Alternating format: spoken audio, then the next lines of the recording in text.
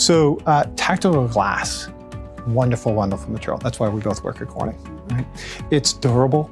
That's why we have Gorilla Glass. It's a transparent material. It's formable. It's a waveguide.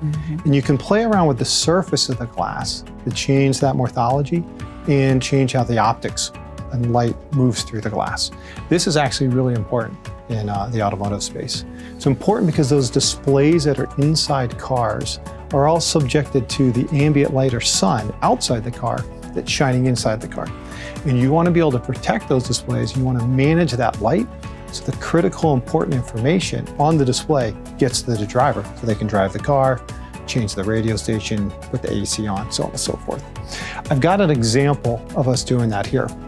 And so here we've got a piece of glass, and it looks like it's got a hole in it, right? Yep.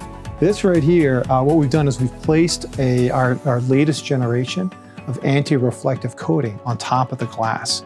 And what that does is it helps manage the reflections of the ambient light so that it moves away from your eyes, and that critical important information gets to you as the driver. So this is just one example of a technical glass innovation that's creating function inside the car with glass.